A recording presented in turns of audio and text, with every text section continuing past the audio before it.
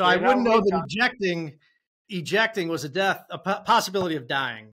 But what's more scary, thinking you're going to eject or trying to land the plane? I'm almost thinking I would rather try to land the plane than shoot myself up at 50,000 feet. But go ahead, finish the thought. Well, the first thing I'm doing is requesting a flyby. Am I allowed to request? I'm requesting a flyby.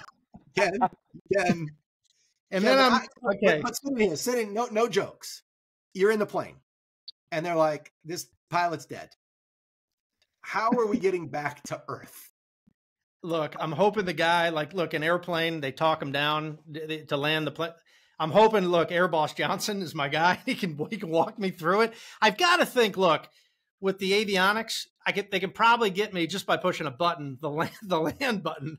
I could probably get within 10, 15 feet of the Earth, right? I could probably get down there just on remote control.